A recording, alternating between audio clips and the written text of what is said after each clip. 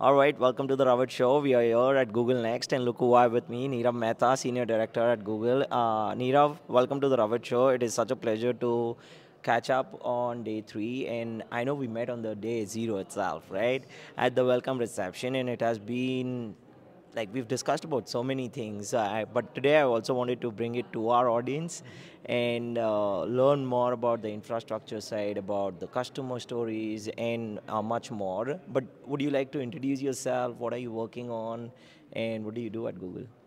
First of all, thanks for having me, and it was a real pleasure to meet you earlier, and also hello to our audience. Very happy to be here.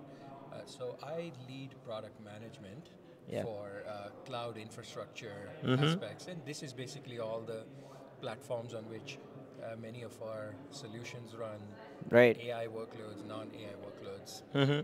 So that's where I geek out on a lot of the infrastructure. Yes, exactly. And on the first day itself when we met, it was so good to hear about all the developments that's happening in the infrastructure and how the space is evolving as well.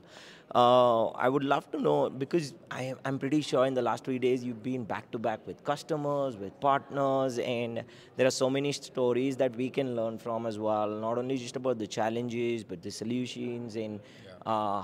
how do you see the space moving. But just would you like to share a little about what are you hearing from the customers? How is it helping them to get to the next level in the world of AI as well? Yeah, I think it's hard not to notice the excitement in the halls Yeah. with especially customers from all sorts of segments, Mm. retailers, healthcare, uh, law firms. All of them are watching what is possible with generative AI, Mm. and they're starting to see things come to life that are very relevant to their business. Right. So I can share a few examples that stood out to me. Please. uh, Retail customers, Mm-hmm. they have a very diverse set of challenges in making information that is very central to the business available at the fingertips of Mm-hmm. employees that are right on the front lines. Could Right. be truck drivers out in their fleet that are doing deliveries. Mm. Could be a sales representative talking to customers. So one retailer in the food industry that distributes food to many, many countries Mm-hmm. has done some very interesting migration to Google Cloud. The first thing they did is they moved their SAP systems to Google Cloud infrastructure. Right. And they do this so that they can run with higher reliability, more performance. So Mm. the same systems that they were maintaining themselves are now running much better on Google Cloud. But that's just the beginning. Right. Since then, they've taken the data that's in these SAP systems, connected them uh, using BigQuery, Mm-hmm. and then used Vertex AI to perform a variety of manipulations and use natural language to cut it short. Mm. Imagine I'm a truck driver out for deliveries, and I say, "Hey, um, what's this customer I'm going to next? What are the deliveries that they are expecting today, Mm-hmm. just to be sure? Yeah. And could you please confirm the address one more time?" All this hands-free while sitting in their truck uh, goes to a chatbot, which is using natural language and then generative AI to really answer everything rapidly. Yes. Previously, those customers would have to rely on a lot of expertise in the front lines, people who know how to call the right people, access the right systems. So Right. that's just one example. It's actually a huge challenge that you're talking about which has been resolved by getting the generative AI and the power of NLP together, because I feel obviously there used to be errors made because when that's something even misread.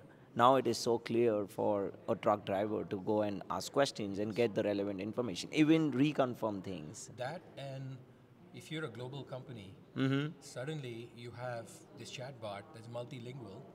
So whatever you are doing is suddenly at the fingertips in a very global way, interacts with employees wherever they are. Yeah, and does it also have to do with something on the lines where, and I'm just curious, that's why Yeah, I'm asking sure. you about, it used to be where there are, these truck drivers obviously go around at places where there are deserts, they don't have reception and all of those things. But now the model is so strong where Indeed. They don't have to make a call. They just need to ask the system, and they get all the info. And with Google, we can do so much by integrating maps data, right? Right, With right, all the business data, make it all very human and accessible. right. That's what excites me. I'm sure you It saw does. plenty of such examples Yes. when technology comes to life and you can see it help every category of employee. That's just mind blowing. Mind blowing. Yeah, 100%. In terms of also the future. So how do you see the future uh, about the things that you're working on? Yes. Where do you see it in the next, say, 2 to 3 months? This is my favorite question. At first, it used to be where, 2 to 3 years. No more, it's 2 to 3 years. It's just 2 to 3 months. You're spot on. So, okay, so coming to what I work on day to day, all this AI processing, all the workloads, they're putting a lot of strain on the underlying infrastructure. Mm-hmm. So, one of the statistics we shared is large language models, they are measured in the billions of parameters. Every year, they are growing 10 times in size. 10 times. So, this is a hockey stick and it really challenging our infrastructure globally for any vendor, any cloud. I spend most of my time trying to optimize our platform in very specific ways for these workloads. Right. You no longer can just throw hardware at it and say, just a few more chips, Yeah. some more memory. That's not going to cut it. So one of the things that we are doing very systematically is workload optimization. And so whether it's AI training, AI learning, non-AI applications, all of these are heavily optimized so that the existing CPU's memory is more efficient. And not only more efficient from a performance perspective, but also energy efficiency. Right. Just think of how much power will be consumed running all these workloads. We have to be responsible Very true. in how we build our infrastructure. Yeah, no, it's very important, and these are fantastic points that you're sharing. Also, quick question in terms of, and this is one of the questions that I ask a lot of enterprise leaders as well, that about the implementation of Gen AI in their organization. And they've sometimes, like, there are, obviously, it depends from the industry to industry, but there's a common perspective that, can we know the starting point to get into the game? Which used to be a talk last year. Now they've found the starting point, but the implementation and then scaling that up is a huge challenge. So, do you have anything to share about that? Yeah, I think you're exactly right. Most of the CIOs I'm talking with are saying, of course, I'm bought into where I want to go. Right. How can I start? And frankly, we've got really good answers now because while generative AI has become a lot more front and center, Google has been about data and AI for a decade. Right? True. Many of our customers start by modernizing their data, transforming their data, like the examples I gave you. Right. Now we are adding the element of how can LLMs and generative AI help. So we have templates for how to easily, first of all, migrate your workloads to the cloud, and then to take that data, and without having to build new data lakes or new data, expensive database migrations, how to make use of this data very, very asynchronously using other Google services while not touching your production systems or impacting them. Wow. We have those, fortunately, and we can share dozens of examples with these customers. We connect CIOs with each other so they can Wow. share their journey because one Yeah. of the big things they're asking is how do I reskill? Rescale. Right.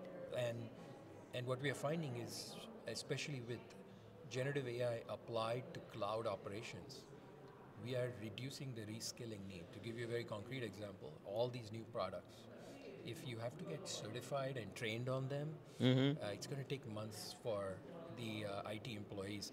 So we've made it easy, for example, to ask our cloud platform, how can I optimize my deployment for reliability? Simple language question. And we would come back with multiple options of you have it deployed this way, with this, you can reduce your recovery time if you fail from minutes to seconds. And so now you didn't have to really go learn all that. Yeah. So there's a big application of generative AI to how cloud operators use clouds. I love it. And, to be honest, that's one of the things as well where enterprise leaders feel more confident about where they, if I'm from a financial services company, if you have more use cases that you can share, and Google always has that. Yes. So it becomes easier. If you're saying you're connecting CIOs to each other, Yes. that is more like connecting dots because it becomes easier where they can understand where they were and now where they are. Exactly. How did they navigate those discussions with their board? Exactly. They share with each other. True, true. It's Fun awesome. Yeah, awesome. This is Nirav. I can chat with you for another hour. I know, keeping time in mind. I just wanted to, and we'll keep talking for sure on the Ravit Show. But just wanted to ask for our audience if they want to reach out to you, learn more about what you're doing, but also in general, I'm pretty sure there are so many enterprise leaders who would want to connect and understand how you're working with other organizations. Where can they do that? Yes, I'm very active on LinkedIn.